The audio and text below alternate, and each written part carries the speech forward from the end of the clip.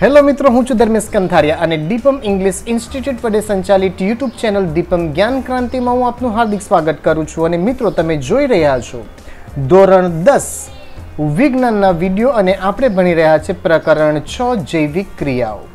આપણે ઓલરેડી પ્રથમ વિડીયો જોઈ લીધો છે અને આજનો જે વિડીયો રહેશે આપણો તે પ્રયોગ સાથેનો વિડીયો રહેશે કે જેથી તમે ખૂબ જ સારી રીતે અભ્યાસ કરી શકો.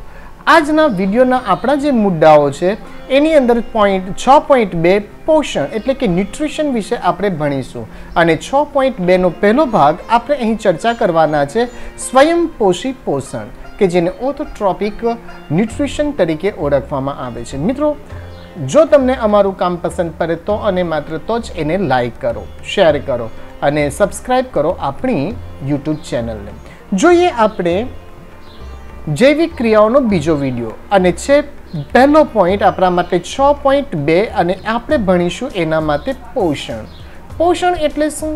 તો સામાન્ય રીતે આપણે એમ કહી શકીએ કે કોઈ પણ વસ્તુને આપણે પોતાનામાં લેવું અને વૃદ્ધિ કરવી એને સામાન્ય ભાષામાં પોષણ કહેવામાં આવે. અને એ પોષણ કરવા માટે શાની જરૂર પડે મિત્રો? તો પોષણ કરવા માટે આપણને જરૂર પડે ઉર્જાની. શાની જરૂર પડે? ઉર્જાની. તમે કોઈ પણ કામ કરતા હોય, આપણે અહીંયા શરૂઆત જ છે, તમે ફરતા હોવ, ટહેલતા હોવ કે પછી સાયકલની સવારી કરી હોય, આ દરેક વખતે તમને શેની જરૂર પડે? સામાન્ય રીતે ઉર્જાની જરૂર પડે છે. આ થઈ કે તમે દેખીતી પ્રવૃત્તિ કરો છો ત્યારે તમને ઉર્જાની જરૂર પડી, પરંતુ એવું જરૂરી નથી કે દેખીતી પ્રવૃત્તિ કરતા હોઈએ ત્યારે આપણે દેખીતી પ્રવૃત્તિ ન કરતા હોઈએ ત્યારે પણ આપણા શરીરની કેટલીક ક્રિયાઓ ચાલુ છે, ત્યારે પણ આપણા શરીરની પ્રવર્તમાન સ્થિતિ જાળવી રાખવા આપણને શેની જરૂર પડે? ઉર્જાની જરૂર પડે છે. ટૂંકમાં તમે શારીરિક કાર્ય કરવા માટે શાની જરૂર પડે? ઉર્જા. કે જે શારીરિક કાર્ય દેખીતું હોય કે નહીં દેખીતું હોય એ બધા જ માટે તમને શેની જરૂર પડશે? તો કે ભાઈ ઉર્જાની જરૂર પડશે. રક્ષણ કરવા માટે ઉર્જાની આવશ્યકતા છે. શરીરનું આપણે રક્ષણ કરવું હોય તો પણ શેની જરૂર પડે? આપણને ઉર્જાની. તદુપરાંત વૃદ્ધિ, વિકાસ, પ્રોટીન સંશ્લેષણ વગેરે માટે વધારે જો કરવું હોય તો આપણને ઉર્જા જોઈએ. અને ઉર્જા શામાંથી મળે આપણને? તો કે ભાઈ બહારથી જે પણ કંઈક પદાર્થો લઈએ છીએ ઉર્જાના સ્ત્રોત તરીકે તેમાંથી આપણને મળે છે. આ ઉર્જાના સ્ત્રોત અને પદાર્થ જે આપણે જમીએ છીએ એમાંથી આપણને મળે છે કે જેને આપણે સાદી ભાષામાં આહાર અથવા તો ખોરાક કહીએ છીએ. તો પોષણ કરવા માટે આપણને જરૂર પડે આહાર. અને આહાર જે છે તે શરીરની અંદરની ઉર્જાને ટકાવી રાખે અને એ ઉર્જાથી આપણું જે પોષણ છે એ સામાન્ય રીતે પોષણ થતું હોય. અને એ પોષણ કેવી રીતે થાય, એ આહાર આપણે કેવી રીતે મેળવીએ, એ બધી વસ્તુઓ આપણે નેક્સ્ટ પોઈન્ટમાં જોઈએ. તો સજીવ જે છે પોતાનો ખોરાક કે આહાર કેવી રીતે પ્રાપ્ત કરે છે? ઓકે, જે સજીવ છે એ પોતાનો ખોરાક કેવી રીતે મેળવે છે એ સૌથી મહત્વનો પ્રશ્ન છે. How do living things gate there food? કેવી રીતે પોતાનું ભોજન મેળવે છે, ખોરાક મેળવે છે? ઓકે, સામાન્ય રીતે લીલી વનસ્પતિ જે છે એ શું કરતી હોય તો કે ભાઈ પ્રકાશ સંશ્લેષણની ક્રિયા દ્વારા પોતાનો ખોરાક જાતે પોતાની રીતે મેળવી લે છે. એ તમે ભણીને આવ્યા છો. પરંતુ અન્ય પ્રાણીઓ જેવા કે આપણે વનસ્પતિ ઉપર આપણો જે આહાર છે એના માટે આપણે ડિપેન્ડેન્ટ છે, આધારિત છે. તો અહીંયા આગળ જોઈએ એ જ વસ્તુ લખી છે કે બધા સજીવોમાં ઉર્જા અને પદાર્થોની સામાન્ય જરૂરિયાત સમાન છે. પોતાનો વૃદ્ધિ કરવા માટે દરેક જેટલા પણ સજીવ છે એણે પોતાની જો વૃદ્ધિ કરવી હોય તો શેની જરૂર પડે? ઉર્જા. અને ઉર્જા માટે દરેક પદાર્થ જે છે, ખોરાક છે, એ સામાન્ય રીતે એક સમાન છે, પરંતુ તેઓની પૂર્તિ અલગ અલગ રીતે થાય છે. કેવી રીતે થાય છે? અલગ અલગ. કેટલાક સજીવો અકાર્બનિક સ્ત્રોતોમાંથી કાર્બન ડાયોક્સાઇડ અને પાણીના સ્વરૂપમાં સરળતમ પદાર્થો પ્રાપ્ત કરે છે. ક્યાં? કાર્બન ડાયોક્સાઇડ અને પાણીના. અને એવા સજીવોને આપણે શું કહીએ? સ્વયંપોષી સજીવ કહીએ છે. કેવા સજીવો કહીએ? સ્વયંપોષીઓ. તો તમને સ્વયંપોષીની વ્યાખ્યા પૂછાય તો તમે અહીંયા આગળથી લખી શકો કે કેટલાક સજીવો અકાર્બનિક સ્ત્રોતોમાંથી કાર્બન ડાયોક્સાઇડ અને પાણીના સ્વરૂપમાં સરળતમ પદાર્થ જે છે તે પ્રાપ્ત કરે છે. અને આવા જે પદાર્થો પ્રાપ્ત કરે છે તેવા સજીવોને શું કહેવામાં આવે?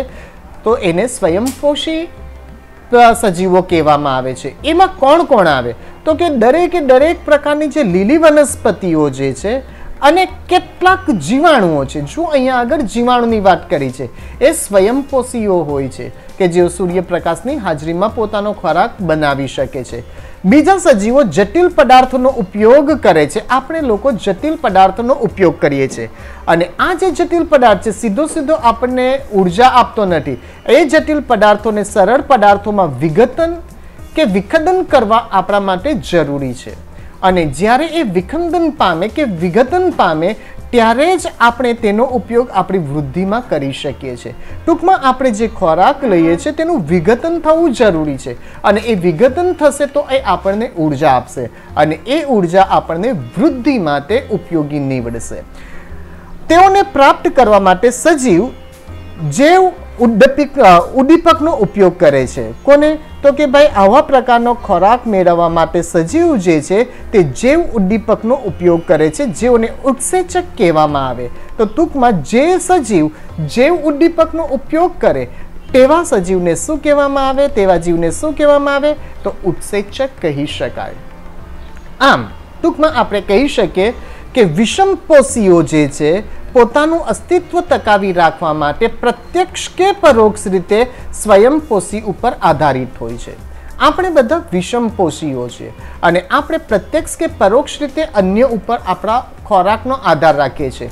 ટૂંકમાં પ્રાણીઓ મીન્સ આપણે બધા અને ફૂગ આ પ્રકારના વિષમપોષી સજીવોમાં સામેલ થાય છે. દરેક પ્રાણીઓ જે છે અને ફૂગ જે છે એ બીજા ઉપર ડિપેન્ડેન્ટ છે. તેને શું કહેવામાં આવે? વિષમપોષી. ટૂંકમાં જે પોતાનો ખોરાક પોતે તૈયાર કરે એને શું કહેવામાં આવે? સ્વયંપોષી કહેવામાં આવે. શું કહેવામાં આવે? સ્વયંપોષી. અને જે જીવ બીજા ઉપર પોતાનો ખોરાકનો આધાર રાખે, બીજા ઉપર આધારિત હોય, એને શું કહેવામાં આવે? એને વિષમપોષી કહેવામાં આવે છે. શું કહેવામાં આવે છે? વિષમપોષી સજીવ તરીકે ઓળખવામાં આવે છે. તો ચાલો આપણે જે આ પ્રાણીઓ છે એની અંદર સૌથી પહેલા આપણે ભણવું પડે સ્વયંપોષી, કારણ કે સ્વયંપોષી હશે તો એ વિષમપોષીને ઉછેર છે. એટલે 6.2 નો હવે આપણે ભાગ 1 ભણીશું. 6.2 નો પહેલો ભાગ કયો છે? સ્વયંપોષી પોષણ મીન્સ ઓટો એટલે કે પોતાની રીતે ઓટોટ્રોપિક ન્યુટ્રિશન. આપણે એના વિશે જોઈએ. તો આ સ્વયંપોષી પોષણ કરતા જેટલા પણ સજીવો છે એ પ્રકાશ સંશ્લેષણની ક્રિયાથી પોતાનો ખોરાક તૈયાર કરે છે. તો અહીંયા લખ્યું છે સ્વયંપોષી સજીવની કાર્બન અને ઉર્જાની જરૂરિયાતો પ્રકાશ સંશ્લેષણ દ્વારા પૂરી થાય છે. કેવી રીતે પૂરી થાય છે? પ્રકાશ. ટૂંકમાં એમ કહી શકાય કે સ્વયંપોષી પોતાની જેટલી પણ ઉર્જા છે કેવી રીતે મેળવે છે? પ્રકાશ સંશ્લેષણની ક્રિયા દ્વારા મેળવે છે. આ તે ક્રિયા છે જેમાં સ્વયંપોષી બહારથી લીધેલા પદાર્થોને, બહારથી લીધેલા પદાર્થ એટલે સામાન્ય રીતે સૂર્યપ્રકાશ, બહારથી લીધેલા પદાર્થોને ઉર્જા સંચિત સ્વરૂપમાં પરિવર્તિત કરી નાખે છે. કેવા સ્વરૂપમાં? ઉર્જા સંચિત સ્વરૂપમાં, કે જેને આપણે સામાન્ય રીતે કહી શકીએ કે તે સ્ટાર્ચ કણમાં ફેરવી કાઢે છે. સામા? તો કે એ સ્ટાર્ચ સ્વરૂપે, અથવા તો તેને ગુજરાતીમાં મંદ કણ કહી શકાય. શું કહેવામાં આવે? મંદ કણ. અને તે એ ઉર્જાને ત્યાં સમાવી લે છે, તો ઉર્જા સ્વરૂપમાં પરિવર્તિત કરી નાખે છે. આ પદાર્થો કાર્બન ડાયોક્સાઇડ અને પાણીના સ્વરૂપમાં લેવાય છે. કયા સ્વરૂપમાં લેવાય છે? કાર્બન ડાયોક્સાઇડ અને પાણીના સ્વરૂપમાં. આપણે આગળ પ્રયોગો જોવાના છે. વનસ્પતિને પ્રકાશ સંશ્લેષણની ક્રિયા કરવા માટે શેની જરૂર પડે? તો કે ભાઈ કાર્બન ડાયોક્સાઇડની જરૂર પડે. અને જો કાર્બન ડાયોક્સાઇડ ન મળે તો તે પ્રકાશ સંશ્લેષણની ક્રિયા નથી કરી શકતી. એટલે લખ્યું છે કે આ પદાર્થો કાર્બન ડાયોક્સાઇડ અને પાણીના સ્વરૂપમાં લેવામાં આવે છે, જે સૂર્યના પ્રકાશ અને ક્લોરોફિલની હાજરીમાં, કોની હાજરીમાં? ક્લોરોફિલ. પર્ણમાં ક્લોરોફિલ હોય છે લીલા કલરનું. આપણે પ્રયોગ કરીશું તેમાં આપણે ક્લોરોફિલને છૂતું કરીશું. ક્લોરોફિલની હાજરીમાં કાર્બોડિટોમાં પરિવર્તિત કરી નાખે છે. શેમાં પરિવર્તિત કરે છે? કાર્બોડિટમાં. જો શું લે છે? કાર્બન ડાયોક્સાઇડ અને પાણીના સ્વરૂપમાં તે લે છે અને પ્રકાશની હાજરીમાં ક્લોરોફિલની સાથે તે શું કરે છે? એને કાર્બોડિટ પદાર્થમાં ફેરવી નાખે છે. વનસ્પતિઓને ઉર્જા આપવા માટે કાર્બોદિત વપરાય છે. જે સાંભળી લેજો કે વનસ્પતિ જે છે પોતાની ઉર્જા મેળવવા શેનો ઉપયોગ કરે છે? કાર્બોદિત પદાર્થનો ઉપયોગ કરે છે. આના વિશે આપણે નેક્સ્ટ ચેપ્ટરમાં ભણવાનું છે. આ બધા જે કાર્બોદિત પદાર્થોનો તે સંગ્રહ કરે છે તે એટલે કોણ? વનસ્પતિ. તે તરત વપરાઈ જતા નથી, પરંતુ એ જે કાર્બોદિત પદાર્થો છે એ વનસ્પતિ જે છે એ સ્ટાર્ચ કણ કયા સ્વરૂપે રાખી લે છે? સ્ટાર્ચ કણ એટલે કે સ્ટાર્ચ સ્વરૂપે પોતાના શરીરમાં સંગ્રહ કરે છે, અથવા તો મંદકણ સ્વરૂપે તેનો સંચય કરી લે છે. સંચય કરવું એટલે કે સાચવી લે છે. તો વનસ્પતિ કાર્બોદિત પદાર્થોને કયા સ્વરૂપે સંચય કરે છે? તો તમને આવડવું જોઈએ કે વનસ્પતિ કાર્બોદિત પદાર્થોને સ્ટાર્ચ કણ અથવા તો મંદકણ સ્વરૂપે સંચિત કરી લે છે, સાચવી રાખે છે. જે એટલે કોણ? સ્ટાર્ચ કણ આંતરિક ઉર્જા સંગ્રહની જેમ કાર્ય કરે છે. આંતરિક ઉર્જા મીન્સ શરીરમાં જે આપણે ત્યાં આપણા શરીરની અંદર ગ્લાયકોજન જે રીતે સંચિત થાય એ જ રીતે તેઓ આ કાર્બોદિત પદાર્થનો ઉપયોગ કરે છે, અને વનસ્પતિઓ દ્વારા જરૂરિયાત અનુસાર ઉપયોગમાં પણ લેવામાં આવે છે. કંઈક આવા પ્રકારની સ્થિતિ આપણા શરીરની અંદર પણ હોય છે. આપણે આપણા દ્વારા ખાવામાં લેવાયેલા ખોરાકમાંથી ઉત્પન્ન ઉર્જાનો કેટલોક ભાગ, આપણે જે ઉર્જા છે તે બધી કંઈ વપરાઈ નથી જતી. જેવી રીતે વનસ્પતિ જેટલો પણ ઉર્જા ઉત્પન્ન કરે છે, કાર્બોદિત પદાર્થો બનાવે છે, સ્ટાર્ચ કણે પોતાનામાં સમાવી લે છે, તેવી જ રીતે દરેક પ્રાણી જે છે તે ઉર્જાનો કેટલોક ભાગ શરીરમાં ગ્લાયકોજનના સ્વરૂપમાં સંચય કરે છે. તો યાદ રાખીશું ગ્લાયકોજન. હવે યાદ રાખીશું કે વનસ્પતિ કયા સ્વરૂપે રાખે? તો એ સ્ટાર્ચ સ્વરૂપે કાર્બોદિત પદાર્થો રાખી લે. બરાબર છે, આ ધ્યાન રાખીશું. જ્યારે પ્રાણીઓ કયા સ્વરૂપે? તો પ્રાણીઓ જે છે તે ગ્લાયકોજનના સ્વરૂપે. તો આ તમારે ધ્યાન રાખવું પડે કે પ્રશ્ન પૂછી શકાય કે ભાઈ વનસ્પતિ કાર્બોદિત પદાર્થોને કયા સ્વરૂપે સંચિત કરે છે? તો સ્ટાર્ચ સ્વરૂપે. પ્રાણીઓ કયા સ્વરૂપે ઉર્જાના સ્ત્રોતને સંચિત કરે છે? તો ગ્લાયકોજન. તો આ તમારે યાદ રાખવું જોઈએ. આગળ જઈશું. અહીંયા આગળ આપણને જે આકૃતિ આપી છે પર્ણનો ત્રાસો છેદ, એના વિશે આપણે પ્રયોગમાં ચર્ચા કરીશું. પર્ણનો ત્રાસો છેદ લેવામાં આવ્યું છે કે જેમાંથી તમને દેખાય છે અન્નવાહક. શેમાંથી? તે અન્નવાહક કરે છે. સામાન્ય રીતે વનસ્પતિની અંદર જે પર્ણની જે વચ્ચે એક જાડી શિરા જેવું દેખાય છે તે એની બાજુમાં જલવાહક હોય. ઓકે, અને મધ્ય શિરા જે છે એ સામાન્ય રીતે અન્નવાહક તરીકે કામ કરતા હોય. અત્યારે પ્રયોગમાં જોઈશું એટલે તમને વધારે ખ્યાલ આવશે. અહીંયા આગળ નીચે હરિતકણ છેદમાંથી કાઢ્યું છે. હરિતકણને એ બધી વાતો કરી છે આપણે પ્રયોગ વખતે, એની આખી ચર્ચા કરી. તો વનસ્પતિ કેવી રીતે પોતાનો ખોરાકને સંચિત કરે છે, કાર્બોદિત પદાર્થોને કેવી રીતે મેળવે છે? તો કાર્બન ડાયોક્સાઇડની હાજરીમાં અને H2 એટલે કે પાણી, અત્યારે જ આવ્યું કે કાર્બન ડાયોક્સાઇડ અને પાણી આ બંને વસ્તુની તેમને જરૂર પડે, અને ક્લોરોફિલની હાજરીમાં અને સૂર્યપ્રકાશની હાજરીમાં, ક્લોરોફિલ પણ જોઈએ અને સૂર્યપ્રકાશ, અને ક્લોરોફિલને કારણે પર્ણનો રંગ કયા હોય છે? તો કે ભાઈ લીલો હોય છે. જો સૂર્યપ્રકાશની હાજરીમાં વનસ્પતિની પાસે ક્લોરોફિલ હોય તો તે કાર્બન ડાયોક્સાઇડ અને પાણી જો મળે એને તો તે શું ઉત્પન્ન કરે છે?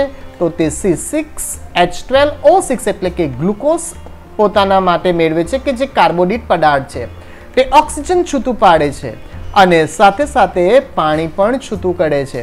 તો 6CO2 પ્લસ 12H2O gives શું આપે છે? C6H12O6 plus 6O2 plus 6H2O. Okay, આ ગ્લુકોઝ જે છે આપણા ઘરની અંદર જે ખાંડ છે તેનું પણ આ જ બંધારણ તમને જોવા મળશે. આપણે હવે જોઈએ પ્રકાશ સંશ્લેષણની ક્રિયામાં વાસ્તવમાં શું થાય છે એ આપણે પ્રયોગ સ્વરૂપે સમજવાનું છે, અને એ ક્રિયા દરમિયાન શું થાય તેની ચર્ચા કરીશું. અહીંયા આગળ જો 1 નંબર, ક્લોરોફિલ દ્વારા પ્રકાશ ઉર્જાનું શોષણ. તો તમે જોયું હશે આગળનો સૂત્રની અંદર ફરીથી જોઈએ તો અહીંયા આગળ તમને આપ્યું છે. શું આપ્યું છે? આપણે પાછા આવ્યા છે. તો અહીંયા આગળ સૂર્યપ્રકાશ અને ક્લોરોફિલ બંનેની હાજરી જરૂરી છે. ભલે એને કાર્બન ડાયોક્સાઇડ પણ મળે અને પાણી પણ મળે, પરંતુ આ બંનેની હાજરી પોતાના કાર્બોદિત પદાર્થો મેળવવા માટે જરૂરી છે. માટે અહીંયા લખ્યું છે તો ક્લોરોફિલ દ્વારા પ્રકાશ ઉર્જાનું શું થાય છે? શોષણ થાય છે. જો ક્લોરોફિલ ના હોય તો પ્રકાશ ઉર્જા નું કોઈ કામ પડતું નથી, કારણ કે તેનું શોષણ થઈ શકતું નથી. આપણે હમણાં જ પ્રયોગમાં જોઈશું. બીજું જોઈશું, પ્રકાશ ઉર્જાને રાસાયણિક ઉર્જામાં રૂપાંતરિત કરવી. કઈ ઉર્જામાં? રાસાયણિક ઉર્જામાં. અને પાણીના અણુઓનું હાઇડ્રોજન અને ઓક્સિજનમાં વિઘટન કરવું. તો આપણને મળ્યું છે, જ્યારે આપણે કાર્બન ડાયોક્સાઇડ અને હાઇડ્રોજન ભેગું કર્યું ક્લોરોફિલ અને સૂર્યપ્રકાશની હાજરીની અંદર, તો આપણને શું મળ્યું હતું? તો કે ભાઈ ગ્લુકોઝ મળ્યું હતું. તો એ ગ્લુકોઝ શું છે? એ રાસાયણિક ઉર્જા છે એમ કહી શકાય. અને તેમાંથી આપણને હાઇડ્રોજન અને પાણી પણ છૂટું મળ્યું હતું. નંબર 3, કાર્બન ડાયોક્સાઇડનું કાર્બોડિટોમાં રિડક્શન થવું. રિડક્શન એટલે શું? તો ફરીથી આપણે આગલી સ્લાઇડ ઉપર જઈએ તો અહીંયા આગળ જે ઓક્સિજન છે, અહીંયા આગળ જે ઓક્સિજન છે એ ઓક્સિજન ચાલ્યું જાય છે અને એ ઓક્સિજન શું થાય છે? છૂટું પડીને અહીં મળે છે. કાર્બન ડાયોક્સાઇડમાંથી તે કાર્બન છૂટો પડી, ઓક્સિજન છૂટો પડી ગયો અને ઓક્સિજન છૂટો પડે તેને શું કહેવામાં આવે? તો એને રિડક્શન કહેવામાં આવે છે. ચાલો આગળ જઈએ. તો શું હતું? તો કાર્બન ડાયોક્સાઇડનું કાર્બોડિટોમાં રિડક્શન થવું.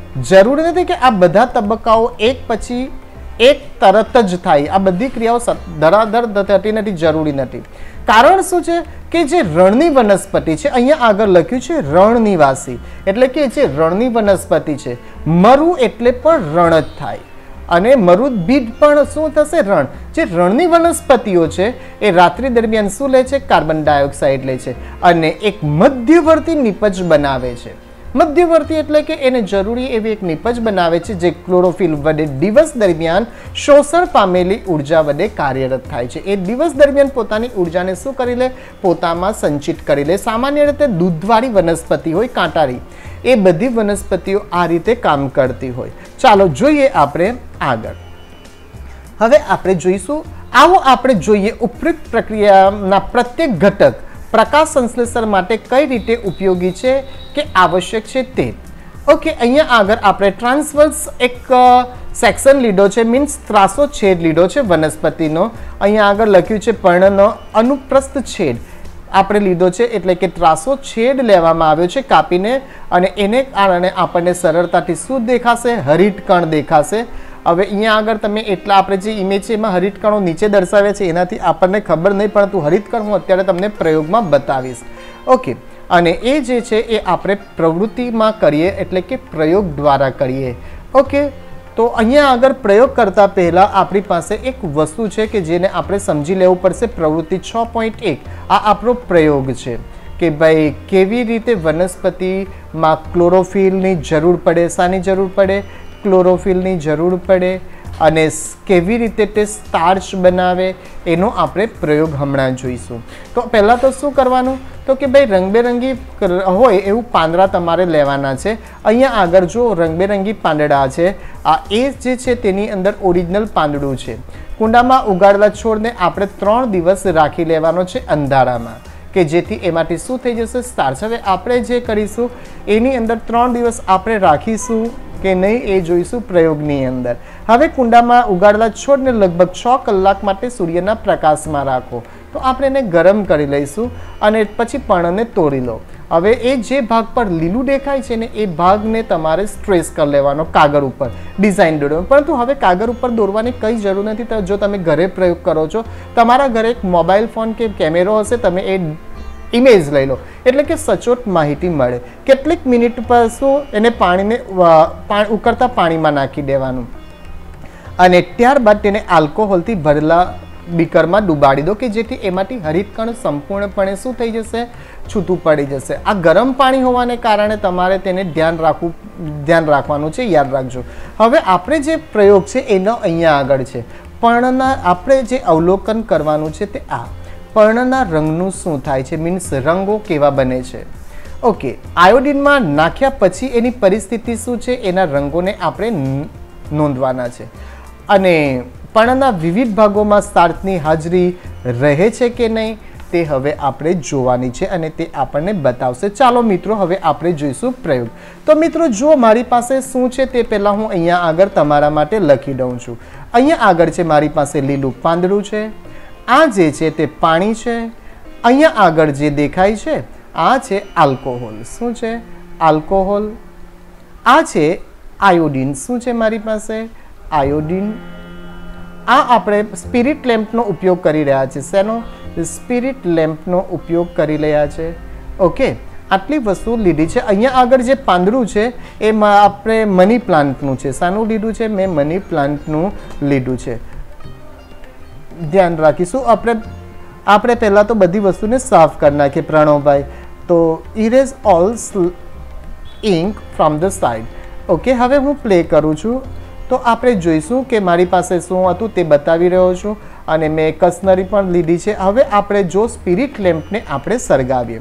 ઓકે, સ્પિરિટ લેમ્પ સળગાવતી વખતે જરા ધ્યાન રાખવું જોઈએ મિત્રો. હવે જો આપણે બીકર જે હતું પાણીવાળું એ બીકરને એના ઉપર મૂક્યું અને સીધું પાન જે છે, શાનું પાન છે? મની પ્લાન્ટનું જે પાન છે તેને ઉકળવા દીધું. આનાથી શું થશે મિત્રો? તો આનાથી એક વસ્તુ થશે કે જો પાણીમાં તમે ઉકાળો છો પર્ણને, તો એનાથી એના જે શું કહેવાય પર્ણરંધ્રો જે છે એ એના જે પછી કોષ પટલ છે એ બધી ઢીલી પડી જશે અને એના છિદ્રો ખુલ્લા જશે. તો એ પોતે શું કહેવામાં આવે? આલ્કોહોલને પોતાનામાં જવા દેશે અને એને કારણે આપણો પ્રયોગ વધારે સરળ બને છે. બાકી એને ઉકાળવાની કોઈ જરૂર હોતી નથી. ચાલો, તો આ ઉકાળેલું જે પાન છે તેને હું હવે કસનરીમાં નાખી રહ્યો છું અને એ જે કસનરી છે એ કસનરીને હવે એ કસનરીમાં હું આલ્કોહોલનું નાખું છું. યાદ રાખજો મિત્રો, આલ્કોહોલ તમે નાખો ત્યારે તે સંપૂર્ણપણે તેમાં ડૂબાઈ જવું જોઈએ કે જેથી એ પર્ણ જે છે સારી રીતે બરાબર બોરાઈ જાય. જો ચીપિયો જરાક નાનો પડે છે પરંતુ અમે ધીરેથી એને પૂરેપૂરું દબાવી દઈશું પર્ણને. તમે ધ્યાનથી જુઓ, કારણ કે પ્રયોગ કરતી વખતે 2 વાર તો અમારી કસનરી તૂટી ગઈ છે ચીપિયો નાનો હોવાને કારણે. તો આ થઈ ગયું છે. હવે એને આપણે ઉકાળીએ છીએ પાણીની અંદર. હવે ધ્યાનથી જોજો મિત્રો, પાણીમાં જ્યારે એને ઉકાળવામાં આવે છે ત્યારે આ જે પાણી છે તમે જોઈ શકો, આ જે પાણી છે એ લીલું થવા લાગશે અને આ આલ્કોહોલ જે છે એ આલ્કોહોલ કેવું થઈ જશે? લીલું થઈ જશે. ધ્યાન રાખજો, કારણ કે કસનરીમાં મેં આલ્કોહોલ નાખ્યું છે અને આલ્કોહોલ લીલું બને છે. એ આલ્કોહોલ લીલું થવાનું કારણ શું છે? તો એ આલ્કોહોલ લીલું થવાનું મુખ્ય કારણ મિત્રો એ છે કારણ કે જ્યારે આપણે પર્ણને પાણીમાં ઉકાળ્યું ત્યારે તેના જે કોષ પટલ જે હતી, એના પર્ણરંધ્ર જે હતા એ બધા ઢીલા થઈ ગયા હતા, ખુલી ગયા હતા અને એને કારણે ક્લોરોફિલ જે છે એ છૂટું પડી ગયું. શું છૂટું પડી ગયું? ક્લોરોફિલ છૂટું પડી ગયું. ધ્યાન રાખજો. ને ક્લોરોફિલ છૂટું પડે છે માટે આપણો પહેલો અવલોકન છે, માટે જે શું કહેવાય આલ્કોહોલ છે એ આલ્કોહોલ કયું દેખાશે આપણને? તો લીલા રંગનું દેખાશે. હું સ્ક્રીન ઉપરનું બાકીની વસ્તુ શું કરી નાખું છું? ઇરેઝ કરી નાખું છું. તો ઇરેઝ ઓલ ઇંક. હવે હું પ્લે કરી દઉં છું. ધ્યાન રાખજો. જો હવે આલ્કોહોલ ઉકળે છે તો ધીરે ધીરે આલ્કોહોલનો રંગ તમે જોઈ શકો એવા રંગમાં બદલાવ આવે છે. દેખાય છે? હવે અહીંયા આગળ તમે જુઓ, આ સંપૂર્ણપણે આપણું જે આલ્કોહોલ છે એ ગ્રીન થઈ ગયું છે. દેખાય છે મિત્રો? તો એ વસ્તુ બતાવે છે કે પર્ણની અંદર શું હતું? તો પર્ણની અંદર ક્લોરોફિલ હાજર હતું. આ ધ્યાન રાખજો કે પર્ણની અંદર શું હાજર હતું? ક્લોરોફિલ હાજર હતું. હવે હું ચાલુ કરું છું અને એ પર્ણને આપણે કાઢી લઈએ. હવે પર્ણને કાઢ્યા પછી પર્ણનો રંગ તમે ધ્યાનથી જોજો અને જો પર્ણનો રંગ ઝાંખો પડી ગયો છે, જરાક ધ્યાનથી જોજો કે પર્ણનો રંગ જે છે એ શું થઈ ગયો છે? થોડોક ઝાંખો પડી ગયો છે કારણ કે એમાંથી ક્લોરોફિલ. હવે આપણો જે પ્રશ્ન છે શું છે કે શું એમાંથી સંપૂર્ણપણે સ્ટાર્ચ ચાલ્યું જાય છે? તો સ્ટાર્ચ ગયું છે કે નહીં એના માટે આપણે હવે આયોડિન નાખવું પડે. શું નાખવું પડે? આયોડિન. આયોડિન નાખવાથી શું થાય એ ધ્યાન રાખજો. આયોડિન નાખવાથી પર્ણનો જે રંગ છે એ જાંબુડિયા રંગમાં બદલાઈ જાય. જો જાંબુડિયા રંગમાં બદલાઈ જાય તો સમજી લેવાનું કે પર્ણને ઉકાળવા છતાં પણ તેમાં સ્ટાર્ચ હોય છે. ઓકે, અને જો જાંબુડિયું નહીં થાય તો સમજી લેવાનું કે સ્ટાર્ચ નથી. તો જોઈએ શું આપણને એ રિઝલ્ટ મળે છે. જો હવે મેં પર્ણને ગોઠવી દીધું છે તો હવે આપણે જોઈશું પર્ણની ઉપર આયોડિનના ટીપા રાખી રહ્યા છે.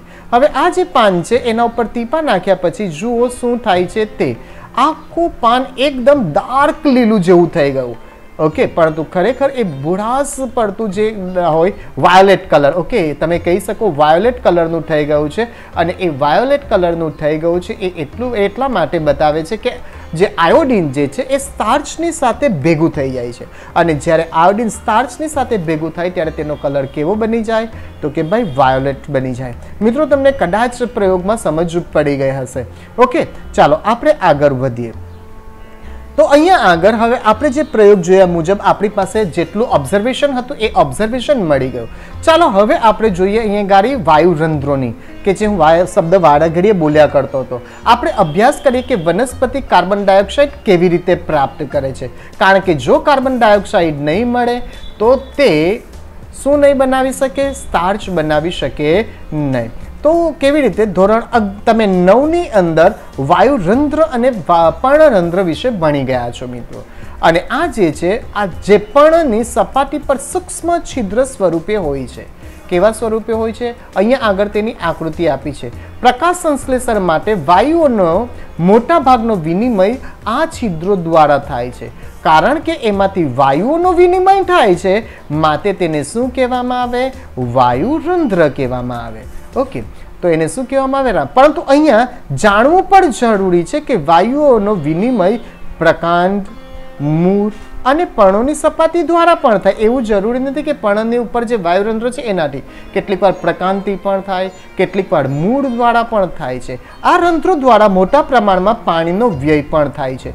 જે મૂળ દ્વારા પાણી જે વનસ્પતિ લે છે તે ઇવાપોરેટ થઈ જાય છે, બાષ્પોત્સર્જન થાય છે, ક્રિયા થાય છે. એ શાને કારણે થાય છે? તો એ વાયુરંધ્રોને કારણે થાય છે. આમ જ્યારે પ્રકાશ સંશ્લેષણ માટે કાર્બન ડાયોક્સાઇડની જરૂરિયાત નથી હોતી ત્યારે વનસ્પતિ આ છિદ્રો કે રંધ્રોને બંધ કરી દે. જ્યારે પ્રકાશ સંશ્લેષણની ક્રિયા પૂરી થઈ જાય ત્યારે વાયુરંધ્રો શું થઈ જાય છે? ઓટોમેટિક બંધ થઈ જાય, કે જેથી વધારાનું પાણી વાતાવરણમાં ચાલ્યું નહીં જાય. રંધ્રો કે છિદ્રોની ખુલવાની અને બંધ થવાની ક્રિયાનું કાર્ય રક્ષક કોષો દ્વારા થાય છે. તો પ્રશ્ન પૂછી શકાય કે વાયુરંધ્રોને ખોલવાનું અને બંધ કરવાની ક્રિયા કોને આધીન છે? તો એ રક્ષક કોષોને આધીન છે. રક્ષક કોષોમાં જ્યારે પાણી અંદર આવે, રક્ષક કોષની અંદર શું આવે? પાણી. રક્ષક કોષ એટલે આ તમને જે શું કહેવામાં આવે, વાલ જેવું દેખાય છે, એ વાલ જેવો ભાગ છે એ રક્ષક કોષ છે. આ રક્ષક કોષ ખુલી જાય ત્યારે વાયુરંધ્ર જે છે તે તમને અહીંયા આગળ દેખાય છે, એ ખુલી જશે.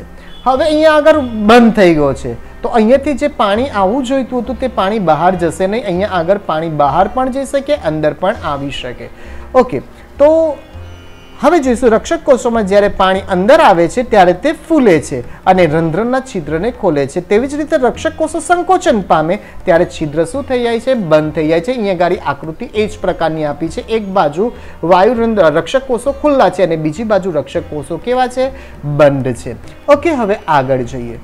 હવે ફરીથી આપણી પાસે 6.2 છે. સરસ મજાનો પ્રયોગ છે, તે પણ ટોટલી ડિપેન્ડન્ટ પેલા ઉપર જ છે. પરંતુ આની અંદર આપણે પોટેશિયમ હાઇડ્રોક્સાઇડનો ઉપયોગ કરવાના છે. શા માટે તે પહેલા જાણી લેજો. તો પોટેશિયમ હાઇડ્રોક્સાઇડ જે છે એ કાર્બન ડાયોક્સાઇડનું સીધું શોષણ કરી લે છે. કોનું શોષણ કરી લે છે? કાર્બન ડાયોક્સાઇડનું. અને તમે જાણો છો કે પ્રકાશ સંશ્લેષણની ક્રિયા કરવા માટે સૌથી ઇમ્પોર્ટન્ટ વસ્તુ જ કાર્બન ડાયોક્સાઇડ છે. જો કાર્બન ડાયોક્સાઇડ વનસ્પતિને મળશે જ નહીં, તો આપણે જે લાસ્ટ પ્રયોગમાં જોયું કે એના ઉપર જ્યારે આપણે આયોડિનના ટીપા નાખ્યા ત્યારે આયોડિનના ટીપા આપણને બતાવતું હતું કે પર્ણમાં સ્ટાર્ચ છે, તો પર્ણનો રંગ કેવો થઈ ગયો? તો જાંબુડિયો થઈ ગયો. તો જોઈએ આપણે, જો એને કાર્બન ડાયોક્સાઇડ નહીં મળે તો શું એ પર્ણનો રંગ જાંબુડિયો થાય છે કે નહીં? કારણ કે આપણી ટેક્સ્ટબુકની અંદર અહીંયા આગળ જે ગોળ રાઉન્ડ કરું છું એ સનાતન ખોટું પ્રયોગના નામ તરીકે લખાયું છે. ધ્યાન રાખજો.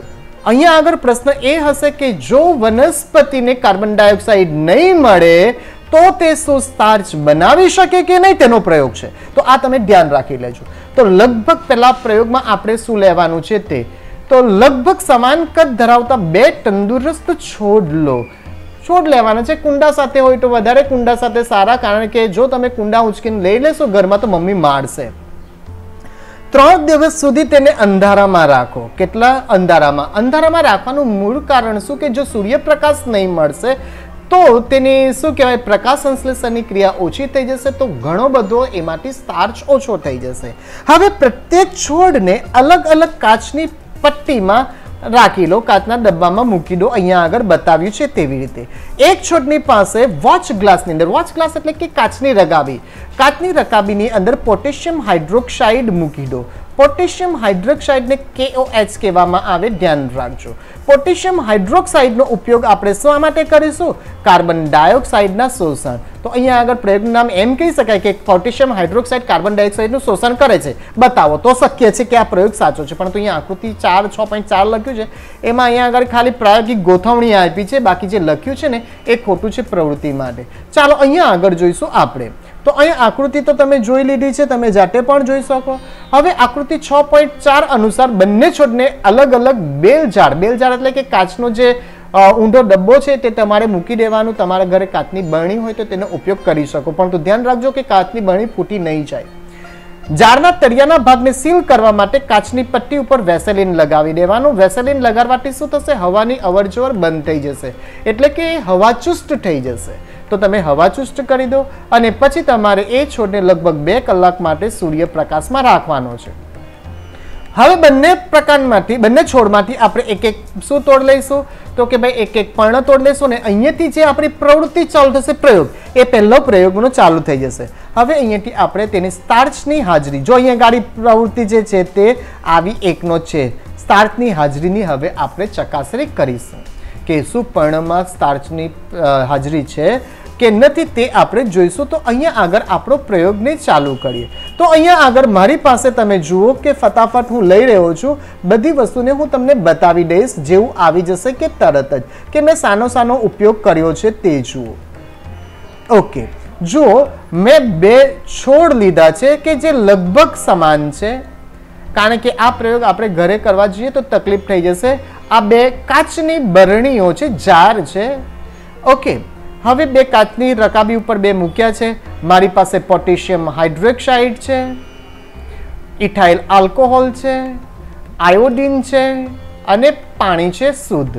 આટલી વસ્તુનો મેં ઉપયોગ કર્યો છે. તદુપરાંત બીકરનો ઉપયોગ કરીશ. આ ગ્લાસની નાની કરી વાડકી લીધી છે કે જેનામાં આપણે પોટેશિયમ હાઇડ્રોક્સાઇડ લઈશું, KOH, કે જેથી તે શું કરશે? કાર્બન ડાયોક્સાઇડનું શોષણ કરી લેશે. ઓકે, આટલી વસ્તુનો આપણે પ્રયોગમાં ઉપયોગ કર્યો છે તે જોઈએ. હવે હું આની સ્ક્રીનને શું કરી નાખું? તો ઇરેઝ કરી નાખું. હવે ચાલુ કરીએ આપણે પ્રયોગ. તો જુઓ આપણે એને 3 દિવસ માટે હવે રાખી લીધું છે એમ માન્યો. 1 દિવસ પૂરો થયો, 2 ને હવે જો ધરા દઈને 3જો પણ પૂરો થઈ ગયો. હવે આપણે જોઈશું કે 3 દિવસ આપણે તેને રાખ્યા પછી હવે એક ડીશમાં હું પોટેશિયમ હાઇડ્રોક્સાઇડ ઉમેરું છું. એનું મુખ્ય કારણ શું છે કે હાઇડ્રોક્સાઇડ નાખવાથી જે એને ઢાંકી દઈએ આપણે, તો એ ઢાંકી દીધા પછી હવે આપણે તેને અટકી જે સમજાવી દઈએ. તો હવે અહીંયા આગળ આપણે જે છે અને લાખી દીધા પછી અહીંયા આગળ જે ડીશ મૂકી છે તમે જોઈ શકો મિત્રો, એ ડીશની અંદર પોટેશિયમ હાઇડ્રોક્સાઇડ નાખવામાં આવ્યું કે જેથી તે સૂર્યના પ્રકાશમાં આપણે જ્યારે 2 કલાક મૂકીશું ત્યારે એક વનસ્પતિને કાર્બન ડાયોક્સાઇડ પૂરતા પ્રમાણમાં મળશે સૂર્યપ્રકાશની હાજરીમાં, જ્યારે બીજી વનસ્પતિ અહીંયા આગળ આ વનસ્પતિને કાર્બન ડાયોક્સાઇડ પૂરતા પ્રમાણમાં મળશે. જ્યારે અહીંયા આગળ પોટેશિયમ હાઇડ્રોક્સાઇડ જે દેખાય હું લાલ કરી રહ્યો છું તે કાર્બન ડાયોક્સાઇડનું શોષણ કરી લેશે અને એને કારણે આપણો પ્રયોગ આગળ ચાલશે. તો અહીંયા આગળ હું પાછી સ્ક્રીન ક્લિયર કરી દઉં છું. તો જોઈએ આપણે ક્લિયર સ્ક્રીન. તો હવે પ્લે કરીએ. તો જુઓ હવે આપણે તેને વેસેલિનથી બંધ કરી દીધું કે જેથી એરટાઇટ થઈ જાય. હવે એને 2 કલાક સુધી રાખીને સૂર્યપ્રકાશમાં 2 કલાક સુધી મૂકીએ. હવે બંનેમાંથી આપણે એક પાંદડું તોડી લીધું અને બંનેને આલ્કોહોલમાં બોળી દીધું. અને આગળના પ્રયોગની અંદર તમે જોયું હતું કે આલ્કોહોલમાં બોળવાથી શું થશે?